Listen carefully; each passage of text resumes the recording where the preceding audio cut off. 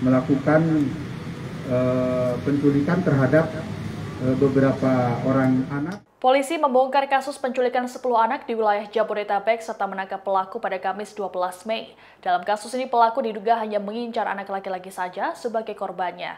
Tim Densus 88 juga dilibatkan untuk penanganan karena pelaku merupakan residivis kasus terorisme. Dilansir oleh Tribunnews Bogor, pelaku merupakan seorang pria berinisial ARA berusia 27 tahun warga Depok, Jawa Barat.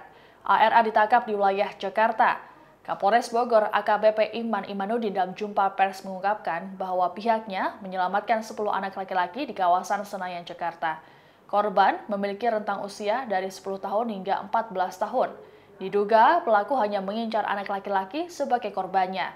Dari hasil pemeriksaan sementara, ARA ternyata sudah 3 kali masuk penjara, bahkan ia baru saja keluar dari lapas Gunung Sindur pada Februari lalu.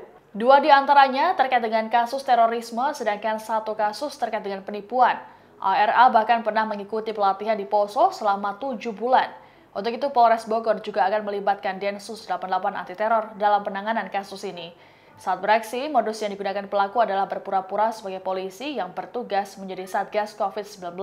Ia akan menghampiri calon korban yang tak memakai masker untuk dibawa pergi. Seorang korban mengaku dirinya diajak berkeliling menggunakan motor oleh pelaku dan tidur di masjid. Polisi hingga kini masih menyelidiki motif tersangka nekat melakukan penculikan pada puluhan bocah tersebut, termasuk dugaan tindak pelecehan seksual. Polres Bogor saat ini juga memberikan trauma healing bagi para korban penculikan pelaku.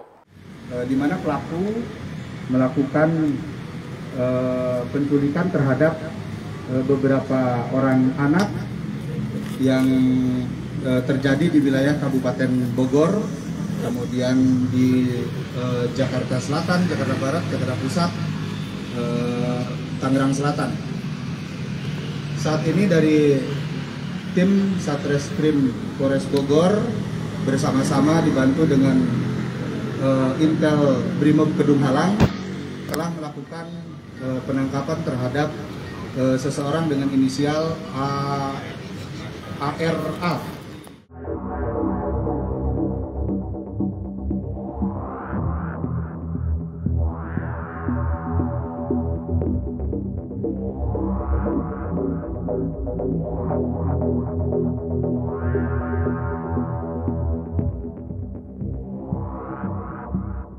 Demikian informasi kali ini, perbarui terus informasi Anda hanya di kanal YouTube Tribunnews. Terima kasih sudah nonton, jangan lupa like, subscribe, dan share ya!